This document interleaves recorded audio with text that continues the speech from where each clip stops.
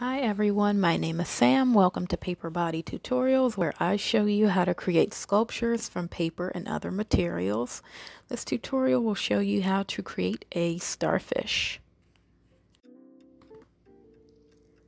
Okay, so this is going to be a lot shorter and a lot easier than my usual tutorial. So I'm just going to do a basic starfish, and I decided since a lot of my tutorials just have background sound music, I'm just going to do something a little different this time. Maybe it'll be a little bit better for you to follow along, but I'm just going to tell you about what I do. So basically you can see I'm just doing, I use 3 layers of aluminum foil to make it. So I'm just shaping it into the shape of a starfish, and in hindsight, note to self, just cut off that 6th leg. What I'm doing now is just putting over tissue paper. It's actually going to help the tape, masking tape, stick to your sculpture a little bit better than it would if it were just the aluminum foil. You'll notice after you make these sculptures, or you'll notice that air creeps underneath the wrappings and it'll actually make them fall apart. So this sculpture, if you want to preserve it, do something like I don't know, encase it in something like silicone. I think you can do that. Like you can pour some silicone and kind of pour it and turn it into like a diagram or something. I think that's what it's called. And that way you'll be able to preserve it without the wrappings falling apart. So as you can see, I'm putting the tape on now. I'm just wrapping around each of the legs.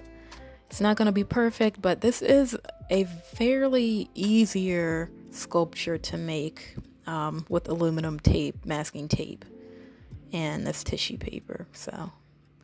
And I chose orange because you can't see it, but I have my laptop in front of me, so I'm looking as I'm not just doing this from my mind. I'm not that good, but I'm looking at my computer as I'm making this. So that's why, if you have details and you're trying to get details with a starfish, it's not going to be as hard and as tricky as a lot of my other tutorials, but you can get a lot of details by working on your piece and then looking back up and seeing, what needs to happen, what needs to change. So at the end of it, I kind of snipped off one of the legs because, as you know, it's a starfish. It's not going to have 6 legs. So our buddy is going to have 5 legs like a true starfish.